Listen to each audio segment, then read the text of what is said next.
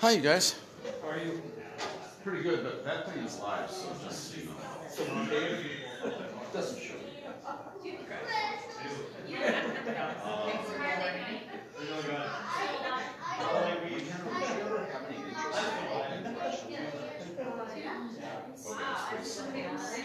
We're going to try to see if we get some better equipment. Apple iPad or something like that. For timing, it's okay. All right. Well, I'll talk to Gretchen about that. Maybe we're using my cell phone. It has, you know, it's an Android, so it has some limitations. It's not like $1,000. All right, good. So you guys been healthy and stuff. Michael, looks like you're getting taller. Taller. How tall are you? 6 feet. Oh, that's good. That way you can relate to all the football players that you watch on TV. Let's hope we have a season this year. Why do you think they'll do that? Will they just sell every other seat? The Ravens coach said what they're asking you to give another team is virtually impossible. It'll be interesting.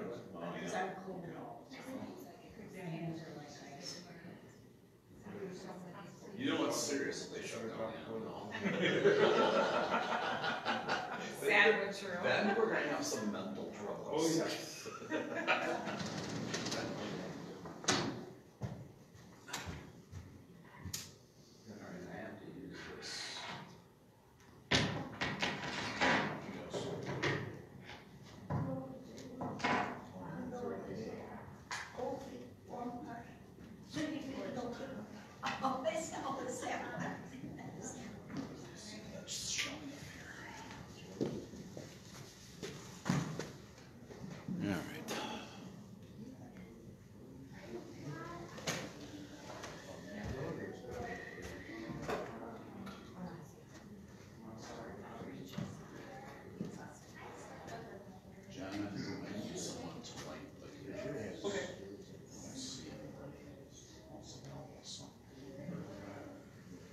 Brenda, how's it going? I think Jeannie's coming. I just thought I'd. Oh, she's okay. All right, yeah, that'd be good.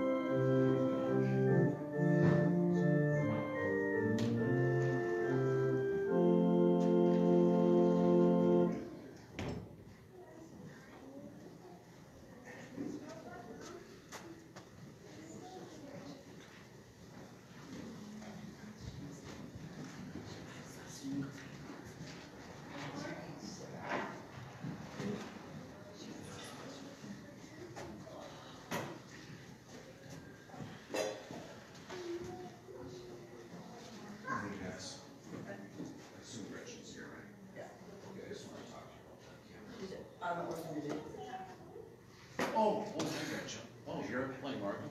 Yeah. Well, that's actually the best thing is we go through. I get it. Yeah, they just like that.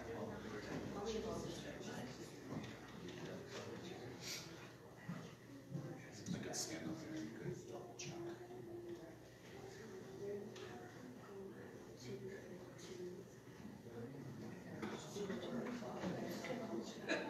Well, according to Al, we could, but if you get closer, he complained about the reflection too, so I was like,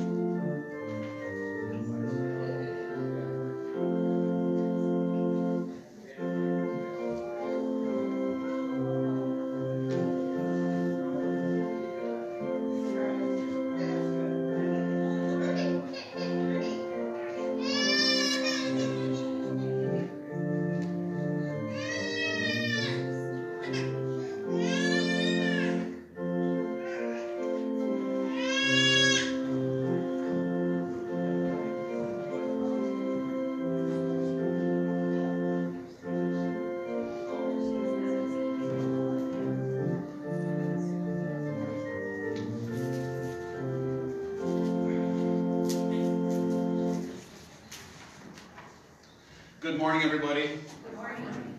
Good to see all of you in the Lord's house today, and welcome to our visitors back there. Good to see you guys back there in church. Okay, so today is one of the Sundays in Pentecost. I think it's the second Sunday in Pentecost, and we will be focusing on the Word of God. The whole season of Pentecost is focusing on the work of the Holy Spirit. How does the Holy Spirit work? He works through means. He works through the means of grace, the gospel, in word, and then also in sacraments. So today we're going to be focusing on how important the Bible is, how important the Word is, and how we as Christians want to keep that Word pure by avoiding false teachers. So, as you've noticed, there's, we don't have hymnals. Those of you that have hymnals brought from home. All the words for the liturgy will be on the screen today. We will not be passing the basket for offerings. There's an offering plate by the door. Let's see, what are some of the other announcements? I guess that would be it. I'll leave some of the other announcements for later on after the service is done. So, okay, once again, good to see all of you. Let's begin with the first hymn, How Precious is the Book Divine.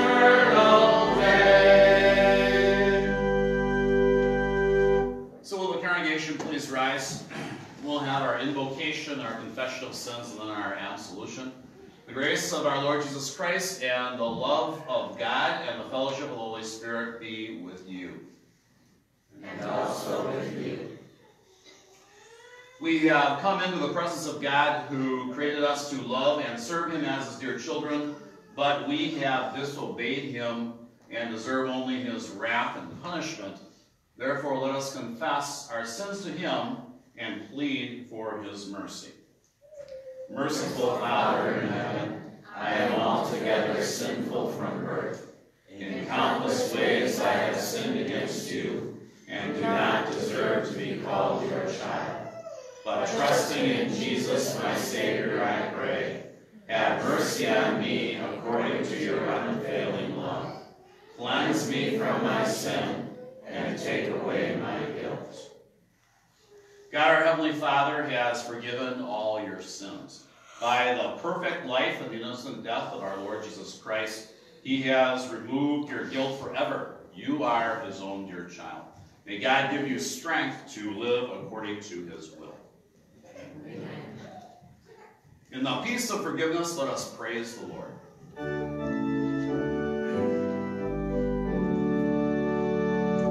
Oh, taste and see that the Lord is good. Blessed are they who take refuge in Him. Your word, O Lord, is eternal.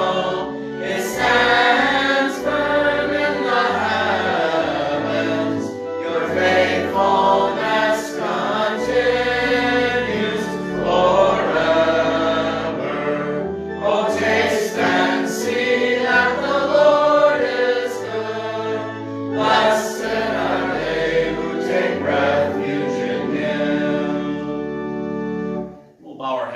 prayer of the day.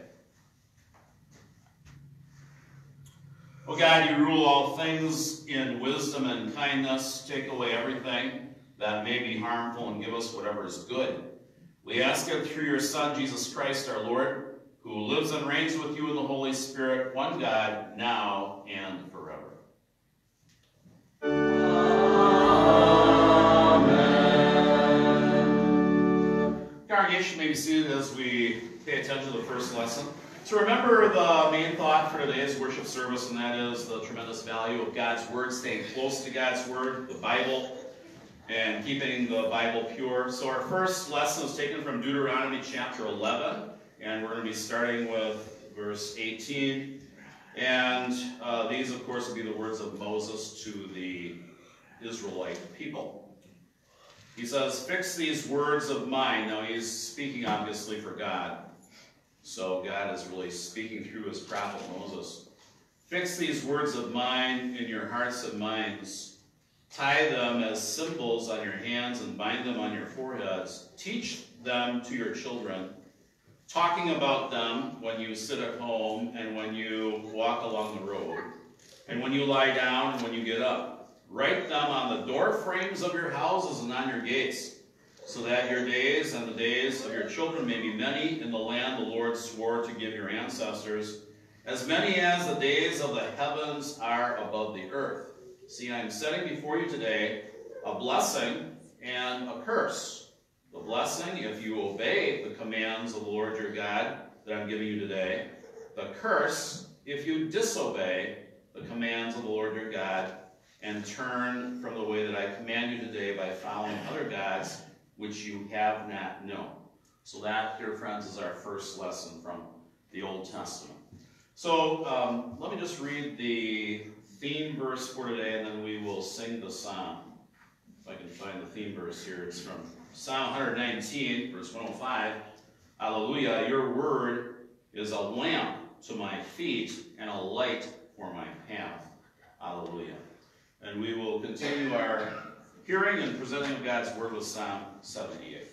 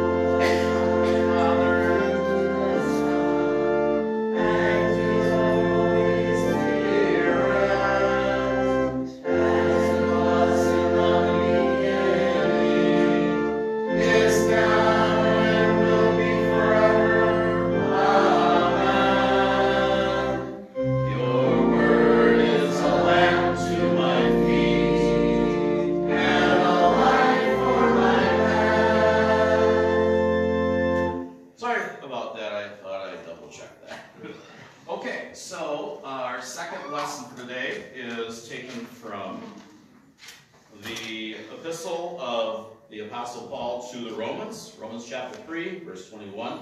This doesn't really as directly affect our main theme. Nevertheless, it's from God's Word, so we treasure it. Romans 3:21 and following. But now, apart from the law, the righteousness of God has been made known, to which the law and the prophets testify. This righteousness is given through faith in Jesus Christ to all who believe. There is no difference between Jew and Gentile, for all have sinned and fall short of the glory of God. And all are justified freely by His grace through the redemption that came by Christ Jesus. God presented Christ as a sacrifice of atonement through the shedding of His blood to be received by faith. Where then is boasting? It is excluded because of what law? The law that requires works? No, because of the law that requires faith. And here's the key verse. For we maintain that a person is justified by faith apart from the works of the law. So that's our second lesson. Already read the verse of the day. And will the congregation please respond? Can we play this response to the word of the day or the passage of the day? Gretchen, hallelujah, hallelujah, these words are written. Yeah. Can we do that now? Yeah, I have. Okay, let's go ahead and respond with these words.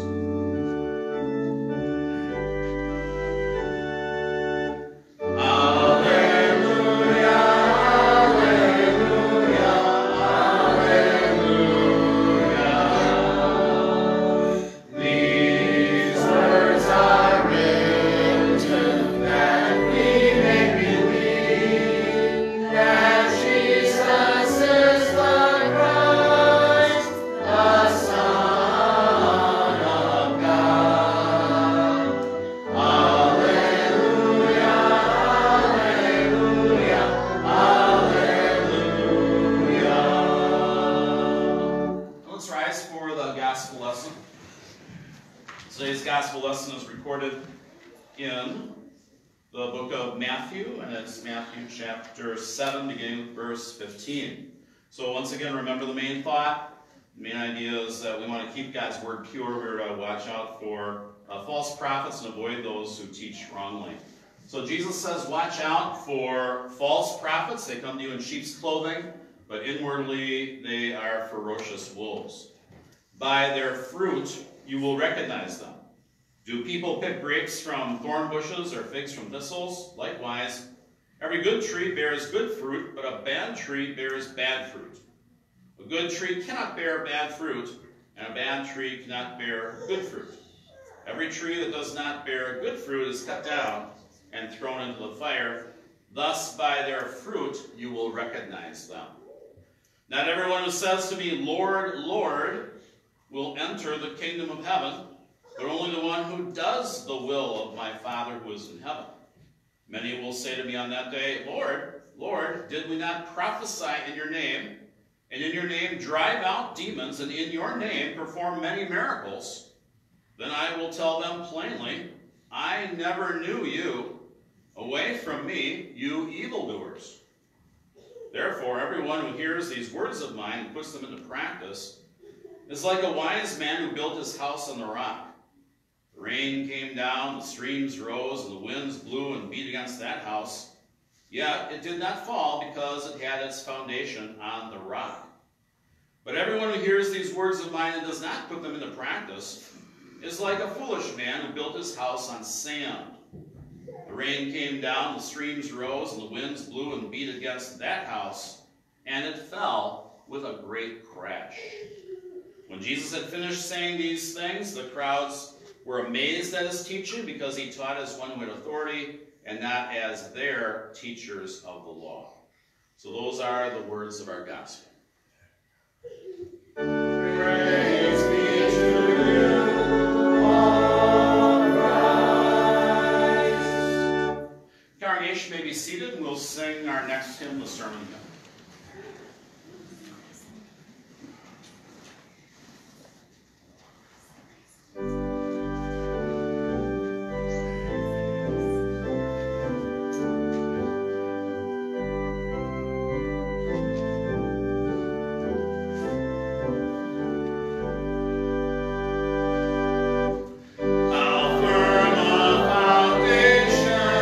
Saints of the Lord is laid for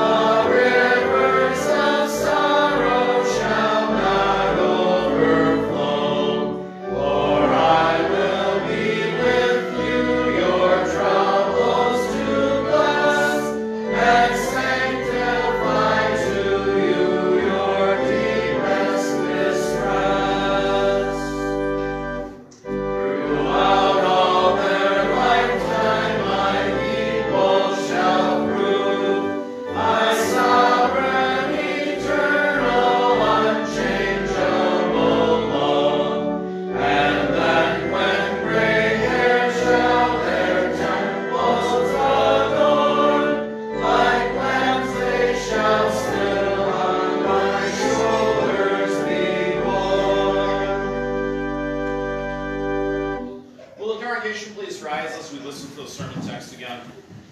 So dear friends, the sermon text is taken from the gospel lesson, so you heard the entire gospel lesson before, but this is just a portion of it.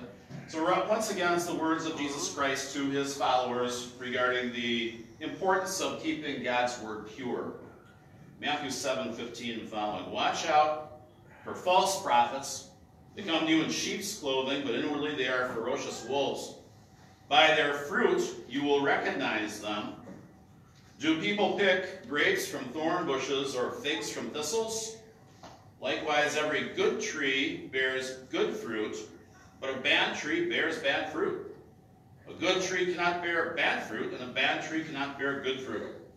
Every tree that does not bear good fruit is cut down and thrown into the fire. Thus, by their fruit, you will recognize them. So those are the words that we'll focus on today. Dear friends, please be seated. In the name of Christ Jesus, dear fellow believers, you know that it's my custom usually to start a sermon with a question, just to sort of get the gears moving a little bit. So the question that I have for you is, are we in danger of losing the Bible? I'll repeat it again. Are we in danger of losing the Bible? I guess the obvious answer to that would be no, because the Bible is still the best-selling book in all the world. I have some statistics here that I got off of the internet. Of course, you know the internet is always right? Annual sales of all versions of the Bible routinely tops 425 million. Next fact, over 100 million Bibles are printed every year. Consumers in the United States will purchase 25% of those newly printed Bibles every year. YouVersion, I'm not familiar with that. Any of you guys familiar with YouVersion? Okay, so YouVersion, a top downloaded Bible app for mobile devices, has over 100 million total downloads and counting. It was one of the first 200 apps that were available on iTunes. It's also been a top 100 free app for 3 consecutive years. So, are we in danger of losing the Bible? Based on those statistics, we'd have to say no. The Bible's just floating around everywhere. But I think you know where I'm going with this. Are we in danger of losing the right understanding of the Bible? The answer to that, I think, would be absolutely yes. We have many, many false prophets. I mentioned last Sunday was Trinity Sunday, so we're focusing on the doctrine of the Trinity. And I mentioned the false teaching of the Jehovah's Witnesses. And they not only don't believe in the Trinity, but they don't believe in the companion doctrine to the Trinity. And that's the dual nature of Christ. So they believe that Christ is kind of a cheap person. He was created by God. He's not the creator, he's a creation. So when God was trying to figure out your sacrifice for sin, he just made somebody to be that sacrifice. That's what they teach. So the Jehovah's Witnesses have lost the correct understanding of the Bible and the correct understanding of our Savior. So then they, of course, go ahead and they propound that doctrine to others. And of course, there's lots of people like the Jehovah's Witnesses, correct? So we are in a great deal of danger of losing the Bible in the sense of losing the correct interpretation of the Bible. Every false prophet represents a danger for you and for me. And that's why we have a warning in our text for today. Jesus speaks against false prophets. And that's what we're going to be focusing on in our lesson today. Jesus speaks against false prophets.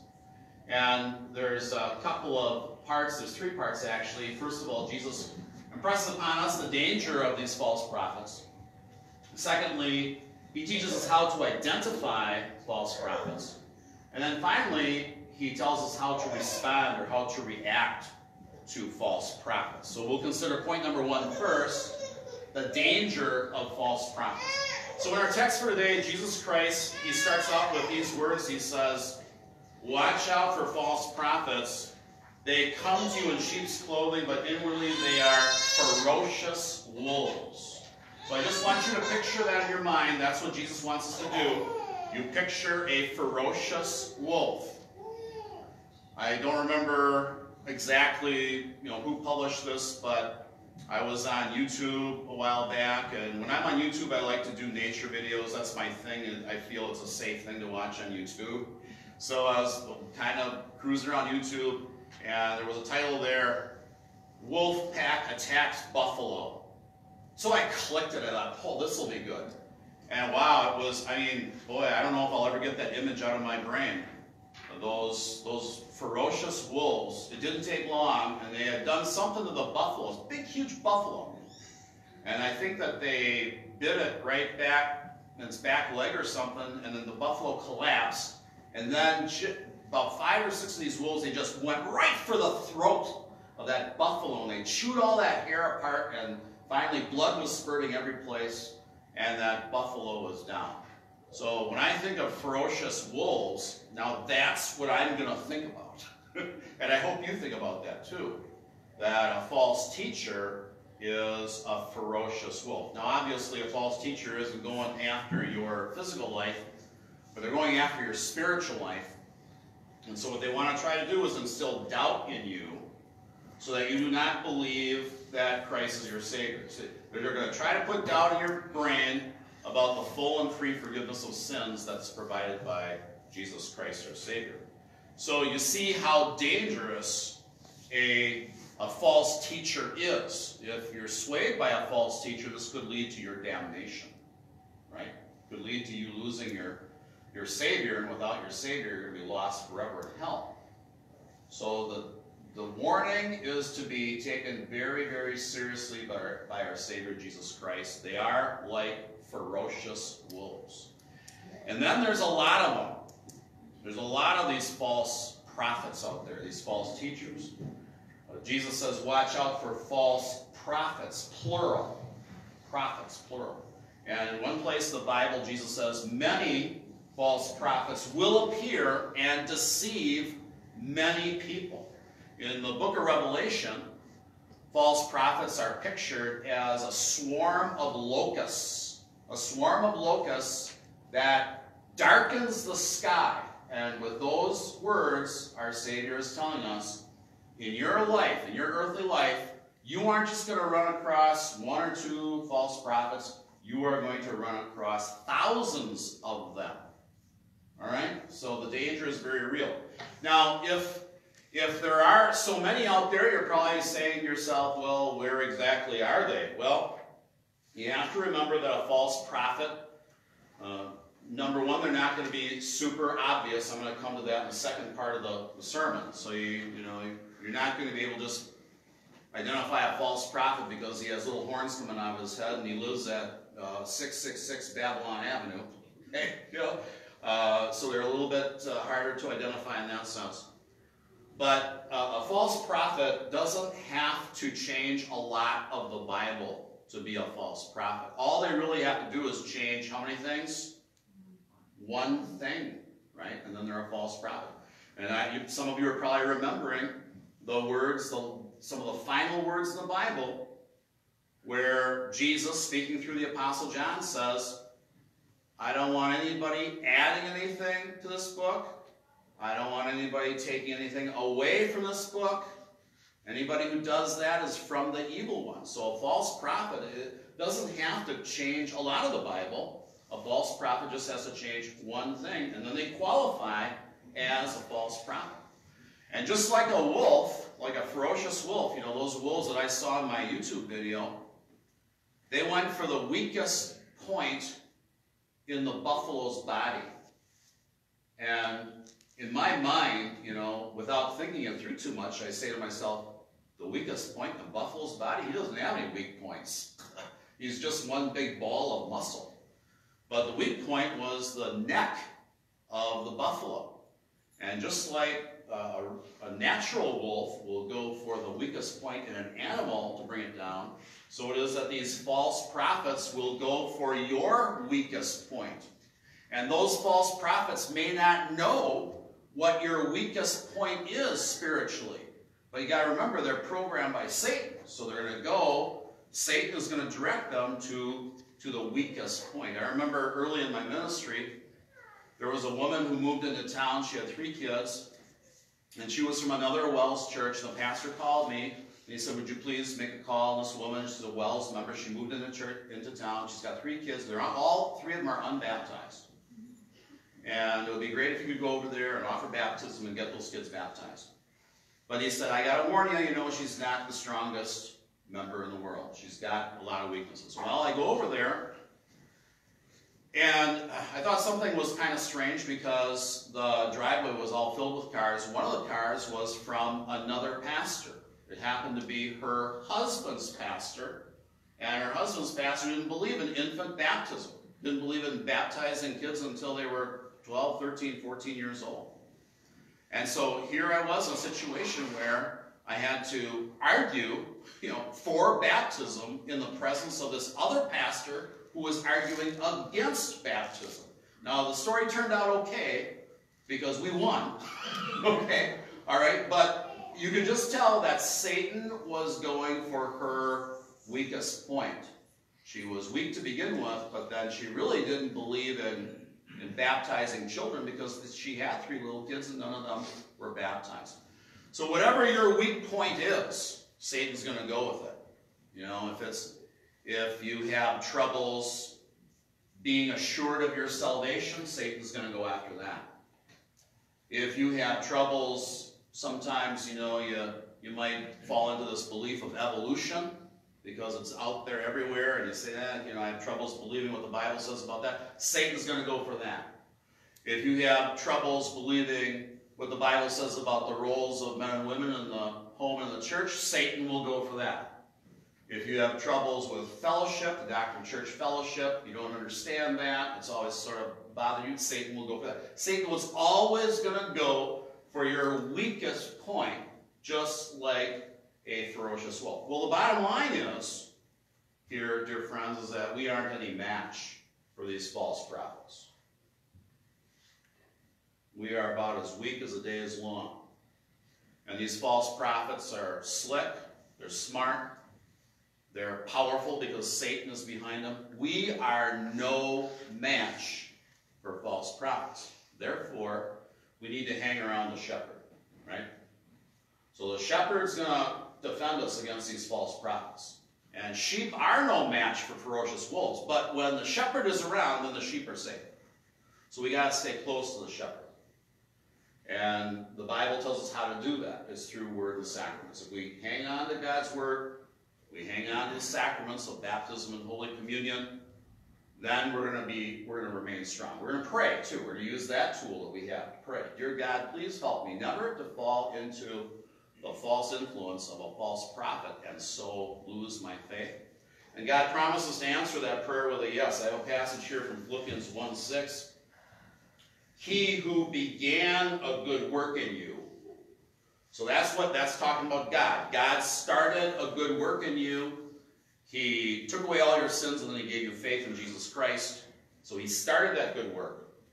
So he who began a good work in you will carry it on to completion until the day of Christ Jesus. Let's just stay close to the shepherd. One of the things that the shepherd teaches us today, though, is how to identify these false prophets. And as I alluded to before in today's sermon, identifying false prophets isn't easy. And Jesus continues to tell us that in our text. He says they come to you in sheep's clothing. So, as I mentioned before, a false prophet isn't going to look bad. A false prophet isn't going to live at 666 Babylon Avenue. A false prophet's going to look like a very nice person. How many of you, well, I better not ask that because we're on Facebook here.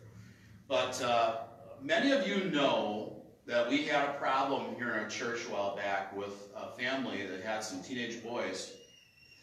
And they fell away and they became Jehovah's Witnesses. Okay, so a lot of you know what I'm talking about.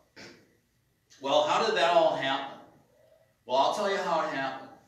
The Jehovah's Witness missionaries came over to their house. They saw the boys out front shooting buckets. And they said, "Can we shoot buckets with you guys?" And they said, "Sure." So they were shooting buckets. And they played for about an hour. They're all sweaty, and then the little group kind of broke up.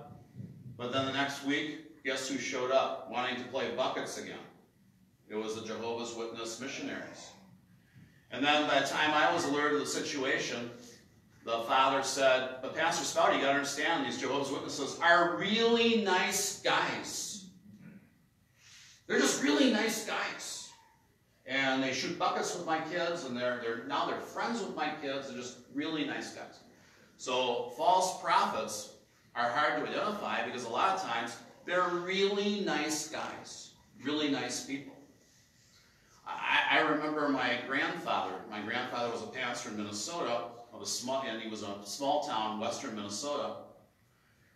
And he would go golfing once a week with the Catholic priest and another minister. I don't know what denomination he was. But one time we asked him about that. We said, Grandpa, you're hobnobbing around. You're being big buddies with the Catholic priest and the whatchamacallit minister. And he said, yeah, they're really nice guys, but they're all false prophets. That's what he said. That was a different age when people were more blunt.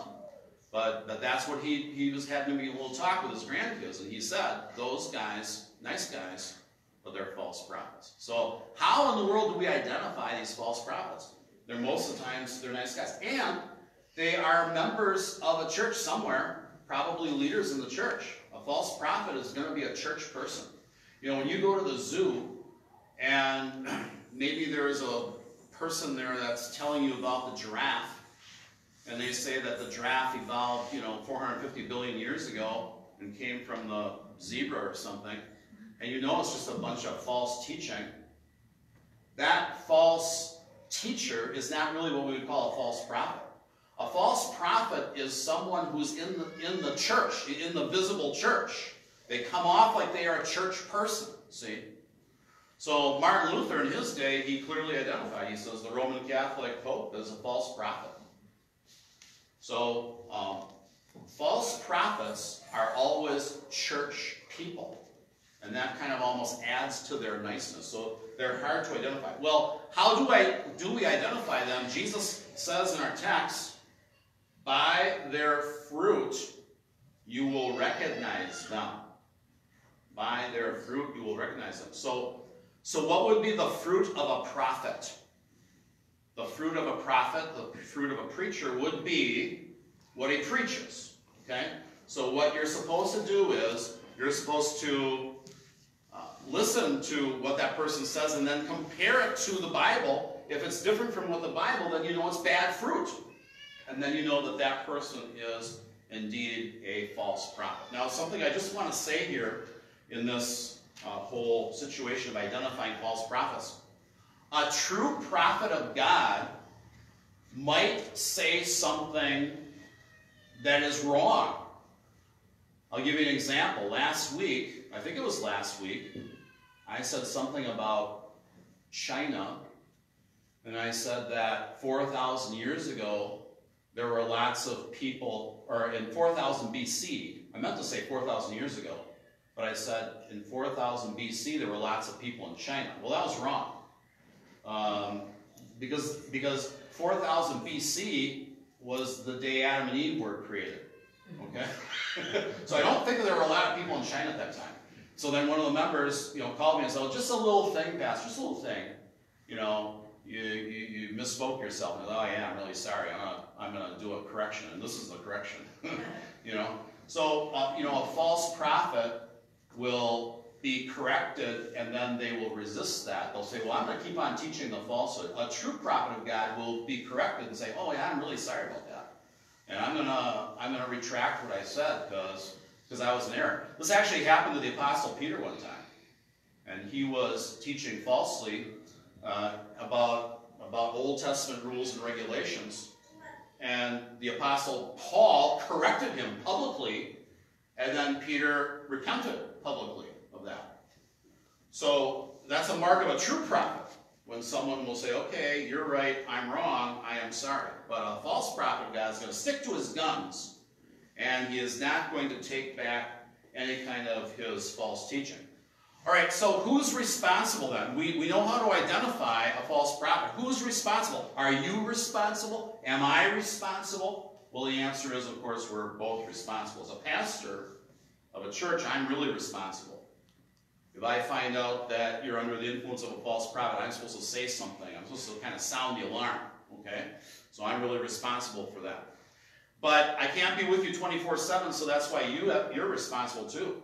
I can't be with you all the time as you're cruising around the internet, or as you're watching TV, or listening to the radio, or you go into a Christian bookstore. I can't be there all the time. So you have to also be responsible, and that means that you got to know the Scriptures. You got to know the Scriptures. Otherwise, it's going to be tough for you to identify a false prophet. Now, some people kind of throw up their hands and say, well, I can't know the Scriptures. The Scriptures, it's a big book. I can't know that. But yes, you can. There's about 100 teachings in the Scriptures. Only 100. That's not very many doctrines.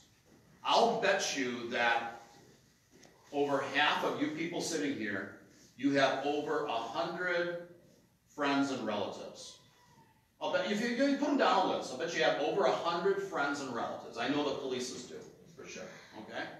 So if you can know your 100 friends and relatives well, then you can also know the Scriptures well too. See, it just means that we need to study God's Word, and that might mean devotions, Bible studies, things of that nature. Okay, that's how we identify false prophets. Once we identify them, then how do we respond to them? This is a very short part of the lesson today. We really get it from the picture that Jesus puts out there. He pictures the sheep being attacked by these ferocious wolves. How do we respond? How should sheep respond to the ferocious wolves? They should run away, right? That's really their only defense. They should run away from that false teacher. We should not entertain false teaching. We should not say to ourselves, a little bit of false teaching, no big deal. You know? My kids were invited to the Vacation Bible School over at the whatchamacallit church. It's just Vacation Bible School, no big deal. You know? We should run away from false teachers. We should skedaddle. The Bible says in the book of Romans, it's very point blank. The Apostle Paul says, keep away from them. Just keep away from them. Now that of course doesn't mean you keep away from them physically necessarily. I mentioned my grandfather who used to hobnob around with the Catholic priests and go golfing and stuff like that. So that's okay, but it's to be close to them spiritually, to sit at their feet spiritually and say to a false teacher, teach me something. Teach me something about God's Word. If we go to a false teacher with that kind of offer, we are opening the door to Satan. Okay? We don't want to do that. The Bible compares listening to false teachers with adultery. So that's like becoming sexually intimate with someone who's not your spouse. And I don't think there's anybody here who wants to do that in a physical sense. We certainly then don't want to do that in a spiritual sense either. Okay, so dear friends, those are the lessons that we're learning today from the Word of God. I'm going to ask you the question I asked you at the beginning. Are we in danger of losing the Bible? Maybe not physically, but we are always constantly in danger of getting the wrong understanding of it. And key to avoiding that trap is listening to true prophets of God. And so our prayer today is, dear Lord, keep our church true. Keep our pastor true. Keep my family true to the Word of God. Enlighten me with your holy word. Teach me more about God's Word so that I can identify and then stay away from these false prophets. May that be our prayer today. Amen. Will the congregation please rise? The peace of God which surpasses all understanding, keep your hearts and minds in Christ Jesus. Amen. Dear friends, we will respond to the Word of God by reciting the Apostles' Creed. The words are on the screen. I believe in God the Father Almighty, maker of heaven and earth. I believe in Jesus Christ, his only Son, our Lord, who was conceived by the Holy Spirit, born of the Virgin Mary, suffered under Pontius Pilate, was crucified, died, and was buried. He descended into hell. The third day he rose again from the dead. He ascended into heaven and sits on the right hand of God the Father Almighty. From there he will come to judge the living and the dead. I believe in the Holy Spirit, the holy Christian church, the communion of saints, the forgiveness of sins, the resurrection of the body, and the life everlasting. Amen. The congregation may be seated now, and I will now offer some requested prayers. Just an announcement about the prayers. So Rick Alexander, as many of you know, has liver cancer, and it's to the point where his only hope really is to have a liver transplant. And so this past week he was in line to get the transplant. He went all the way down to Madison, and then something happened, and he had to go back. While he was going back, then another person died with a liver that matched, so then he had to turn right back around, go back down to Madison. But then it turned out that when they took the liver out of the person who recently died, the liver was not of a quality that they needed. Point being that Rick's going through a lot of angst right now. We want to pray for our brother Rick. This isn't an easy thing for him. Also, there's one of the people that listens to us on Facebook. She's from Florida, and she has, her name is Jenny, and she has a husband who's going to be having an operation on Tuesday. She asked if we'd pray for him. Al Melville has a relative who, young man, who wasn't feeling good, and he went in, long story short, his body's completely filled with cancer. And I assume he doesn't have very long to live. Pray for him. And then, of course, we want to pray for all of the troubles that our country is having right now. So you may remain seated, but let's bow our heads in prayer. Dear Lord, we pray for our brother Rick Alexander. We ask that you'd supply his medical needs, including a liver transplant operation, if this be your good and gracious will. Since this is a stressful thing for Rick, we pray that you would keep Rick in your good spiritual care, increase his faith in this trouble, comfort him with the gospel. We also pray for the man in Florida, the husband of Jenny. We pray that he would have a good, successful operation on Tuesday, guide in the hands of the surgeon and cause the rehab to be short and effective, and keep and guard his faith in the Lord Jesus. We also pray for our relative, the relative of Al Melville. Comfort him with the gospel. Either grant him a miraculous recovery or shorten the time of his earthly suffering. He is best in your wisdom. And Lord, we pray for a swift end to the coronavirus problems in our country and all the racial tension of our country. Let the peace of Christ fill the hearts and minds of all of our citizens. Especially bless the evangelism and mission efforts of all Christian churches, because we know that Christ and his gospel is really the only solution to all our troubles. And the work of spreading that gospel is our privilege and our duty, so bless our efforts in that way. We offer this prayer in the name of Jesus, who taught us the Lord's Prayer.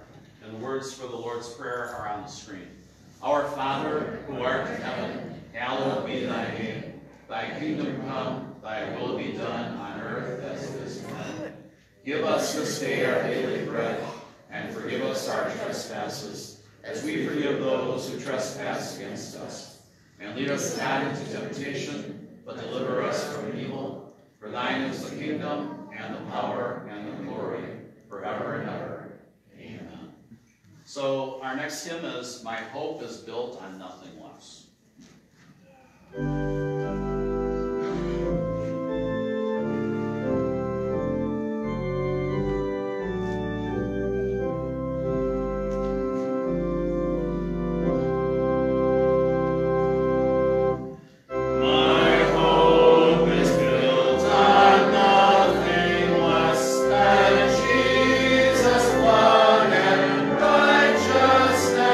I dare to make no other.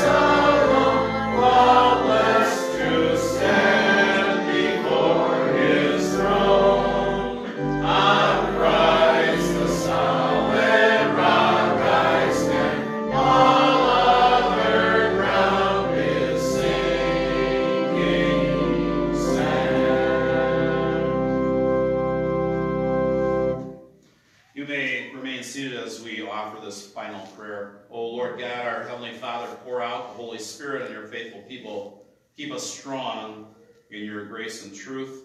Protect and comfort us in all temptation, and bestow on us your saving peace. Through Jesus Christ our Lord, who lives and reigns with you in the Holy Spirit, one God, now and forever.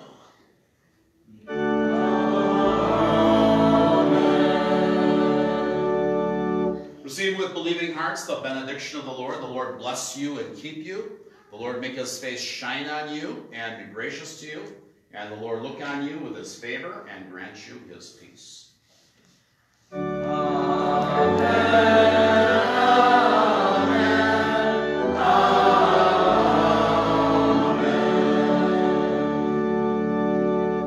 Final hymn, a familiar one, God's Word is our great heritage.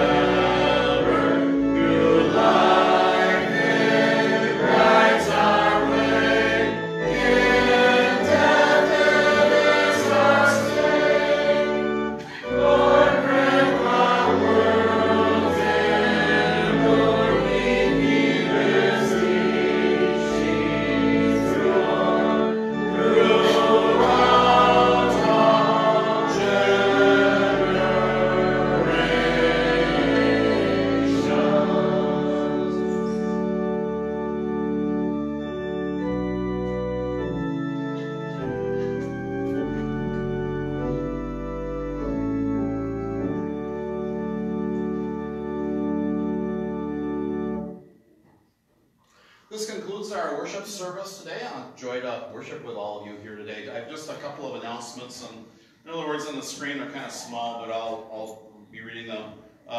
We've been very thankful for the electronic giving throughout this the last several months, but that, of course, that program will continue.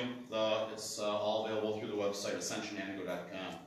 The council met this past week, and they decided not to have Vacation Bible School. Most churches aren't having their summer programs. We will be having an outreach evening in which we want to go to all of our VBS families and present them with some forms of God's Word. And so the Evangelism Committee is in the process of planning that right now. So there's more information to follow on that. But if you want to be involved in that, July 22nd is the night. It's called Outreach Evening. And we will be serving Holy Communion next Sunday. So keep that in mind, but if you're not comfortable with that, you'd like Holy Communion privately, we can set that up. Just give me a call. And already I think I've given communion to probably 40 or 50 different people throughout this pandemic. Private communion, of course. For those of the people that are watching at home, if you'd please give us some feedback on the audio and video, it's been very helpful so we can try to improve things. August 2nd is we're going to be having an outdoor worship service at Heinsohn Pavilion, and then right after that it'll be the church picnic. So the outdoor service is at 10 in the morning, and then right after that we'll have a picnic, and it should be nice and plenty of room down there. There's going to be a congregational business meeting August 5th at 6:30 p.m. and we're going to be deciding some things on some major projects. The new hymnals are probably going to run $3,000 to $4,000. Church siding, that could be, I don't know what that would cost, but there'll be information at the meeting. We'll make some decisions there. And then for next week for Holy Communion, I think just keep this in mind that there's really only space for about maybe 6 people up here. Unless you're with a family, then you could all be closer together. But there are some marks on the floor just as reference points. So yeah, I guess that's the main thing on Holy Communion for next week. The last announcement just is a licensing thing, and it just has to be up there for legal purposes. So we have licenses to copy the hymns and put them on the screen. Okay, so what I'm going to do is I'm going to go out and greet you out there. What the council would really like to have happen is that the rows in the back would excuse themselves first, and then, you know, I think the Bible says the first will be last. Doesn't it say that? The first will be last. So you guys are the last, okay? And way back there, Nolan, you're the first to come out. And then you can mill around all you want in the parking lot and visit all you want. Have a great day in the Lord.